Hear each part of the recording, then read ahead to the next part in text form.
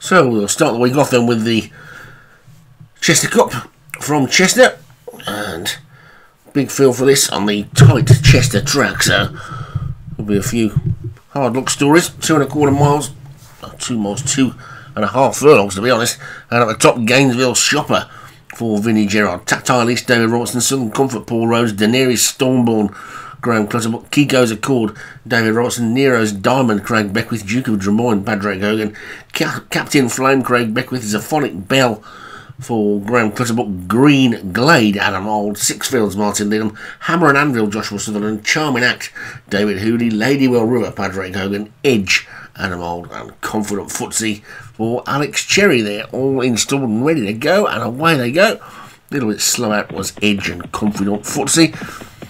Sort themselves out, and one or two of these wide are going to have to either burst forward or drop back, and I'm not sure what they can't make their mind up at the moment. They're just staying where they are, which is not doing them a lot of good at all. And it's Confident Footsie who's got off into the lead, has got that run and is 4 lengths clear as they come up past the winning post. They've got 2 complete circuits of the track to go. We don't say that very often in flat racing, but we do today. And Confident Footsie is clearing the lead by about 5 or 6 lengths to Ladywell River in second. Then the first one running really wide is Daenerys Stormborn. That one is now going to try and cut across, I think, and has managed to do so, get to within 4 of the fence. The 2 out the back, Green Glade and Edge, are both struggling somewhat, and they were quite wide, and they've lost quite a lot of ground. Sixfields is also towards the rear, as is Kiko's Accord. That was drawn wide as well, I think, but it's Confident Footsie who's about 6 lengths clear and bowling along in front from in second place Ladywell River. Then Gainesville Shopper is third, Southern Comfort is just showing 4, then Tactile East and Daenerys Stormborn. Then come the Beckwith pair together, Nero's Diamond and Captain Fame.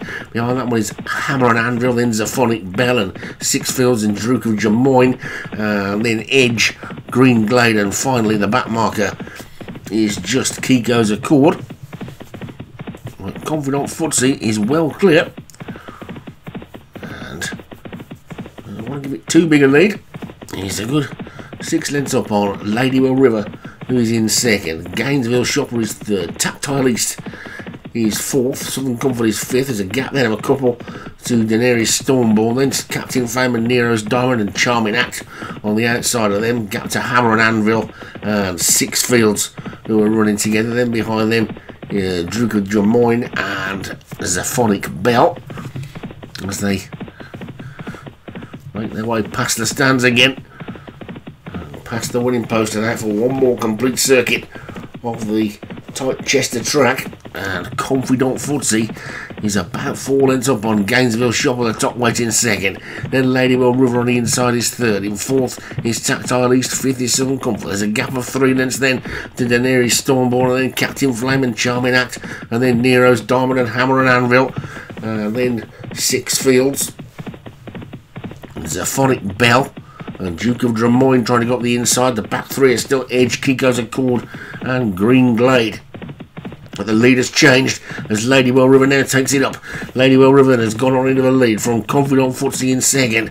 Gainesville Shopper is now gone into third. Southern Comfort is trying to make a move and will have to be pulled off the fence. Tactile East holding in at the moment. The field are coming to challenge from behind. They're being headed by Charming Act. Daenerys Stormborn is still there. Coming round the outside is Hammer and Anvil, but it's Ladywell River who's still 2 clear of a green jacketed Gainesville Shopper in second. Now Charming Act comes through to challenge for a third as Confident Footsie starts to backpedal. Nero's Diamond is coming through with a run, so too Southern Comfort. Duke of Drummoyne has now got a good split and is coming through nicely, but it's Ladywell River they've got to get to. Ladywell River is 6 clear with just about 2.5 furlongs left to race in the Chester Cup, and Ladywell River is well clear of Charming Act in second. Nero's Diamond, Gainesville Shopper, and Duke of Drummoyne. Southern Comfort's after that one. It's probably going to be between these, I think, now, but they've got to get to this Ladywell River. Ladywell River is still 5 clear. Gainesville Shopper, he says go on that one as they come down towards a furlong pole. It's Ladywell River in front from Gainesville Shopper, Duke of Drummoyne, then Nero's Diamond. Southern Comfort is trying to get into it, but it's still Ladywell River. Gainesville Shopper's getting closer, but Ladywell River's hanging on. Ladywell River, I think, he's going to take it. Gainesville Shopper is trying to close, but can't. And Ladywell River wins the Chester Cup. Gainesville Shopper, Jack, and Duke of Drummoyne, and Southern Comfort, Nero's Diamond, all the way back to long-time leader Confidant Footsie, and Padraig Hogan takes a 1-3 in the Chester Cup with Ladywell River taking it from Gainesville Shopper second for Vinnie Gerard. Duke of Drummoyne was third for Padraig Hogan. Nero's Diamond for Craig Beck with fourth, and Southern Comfort for Paul Rhodes was fifth.